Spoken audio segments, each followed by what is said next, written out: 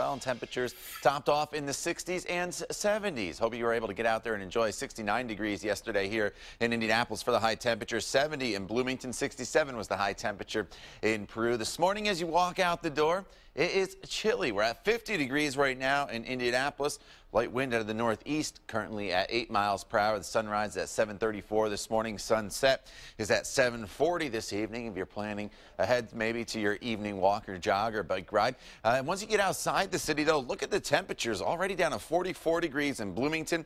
It's 45 right now in Muncie. 46 is the current temperature in Peru. So certainly you may want to grab the light jacket as you walk out the door this morning. But the good news is this time of year, the sun's still pretty strong. So even though we cool it off very quickly throughout the overnight hours, we can warm it up very quickly throughout the afternoon as well. You notice some warmer air back off to our west. Eventually that starts to work its way in here as we go throughout the week. So as the kids head off to the bus stop this morning, lots of sunshine, 48 degrees your morning temperature. By afternoon we're at 70 degrees with plenty of sunshine. So again, it's going to be a very nice afternoon here across the area. And here's how we get to that high temperature of about 71 today. You notice the temperature trend. We're up to 55 degrees already by 10 a.m. By the noon hour, we're pushing 63, 64 degrees. And then our high should top off at 71, probably right around the 4 o'clock hour. Now, skies are crystal clear this morning. There is no concerns for any weather-related issues.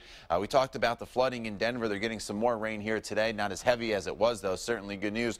But look at east of the Mississippi River here across the country. There is nothing going on. We have a big area of high pressure that's in place, and that's going to give us nice weather not only today, but into tomorrow as well. So we'll go throughout the day on TrueCast for you, and you notice there is really nothing to show you at all. I think skies will be completely sunny throughout the day today.